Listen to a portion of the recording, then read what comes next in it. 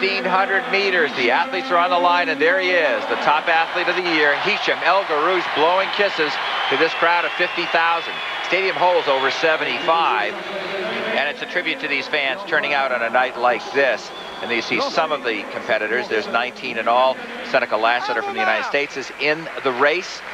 And the number 1, 2, and 3 ranked 1500-meter runners in the world last year are here. And we'll single them out for you as the race begins to unfold. There are rabbits, as is the custom in Europe here, led by the 1988 Olympic champion, who I think is about 75 and has his AARP card if he was an American, William Tanui from Kenya, who was out in the lead.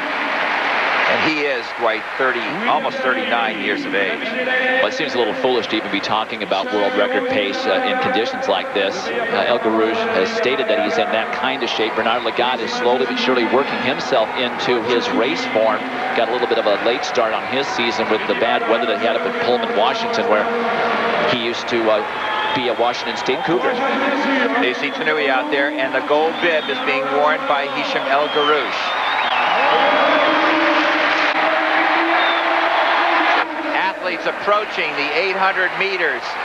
Speaking of that event, we should tip our hats to David Krummenacher in a non-Golden League event. He won today in 1:44.83 seconds. And there you see David Lele, number 113, who is the rabbit, forcing the pace here. 1:53, solid time, but it's going to put them, I think, out of reach, really, for the record. Second place to getting the rabbit. There is Bernard Lagat, ranked number 2 in the world last year. Right behind him, number 3, William Chirchir, a product of St. Patrick's High School in Eton in Kenya, which has produced so many brilliant runners under Coach Colin O'Donnell. And there you see Hicham El Guerrouj, and he just strides along. He is just amazing, Dwight. I cannot imagine how an athlete can run the mile so fast. Well, what we have now is going to be a great race. It's not a race for a record time, and Bernard Lagat is trying to run the kind of race he feels he needs to run to stay in contention with Hicham El Guerrouj.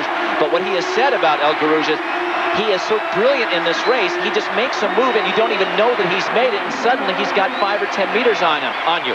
I've got to try and stay in contact and try to match him stride for stride the last 150 meters, and there's that gap I was talking about. The difficulty is Lagat runs so well from 1500 meters. As an 800-meter runner, he's only run 1:46, and that is too slow to try and stay with Hicham El Guerrouj, who's run 1:44. 2:48 by 1200 meters. Just over 100 meters to go. Crowd standing on its feet. Everybody here and powering down the home stretch. Hicham El Guerrouj trying to hold on desperately. Bernard Lagat from Kenya. It's all El Guerrouj here. And the crowd roaring. Guerrouj has the fastest time in the world, does LG.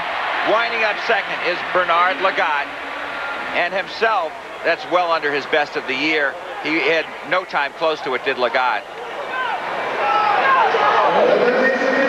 And El Guerrouj just keeps on dominating his competitors, but that one race eludes him. He has not won the Olympic gold medal in the 1500. He says he will stick around through Athens with his favorite event, but you just have such a problem catching him when he's in full flight like this. But I can tell you the way that Lagat has been talking about how his training's been going.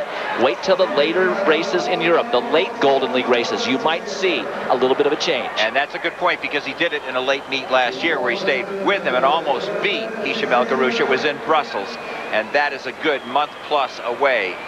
More than almost 2 months away, as a matter of fact.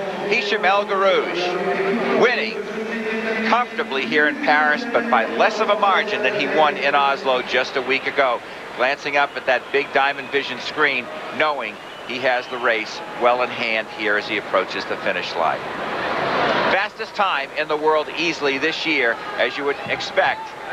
And look how comfortable he looks. It's just shocking. That is the equivalent of about a 3:46 mile or so, maybe even slightly faster. And there are the top 3 results that you see. We should also add that American Seneca Lassiter wound up 11th in the fastest time by an American this year, 3:36.73 seconds.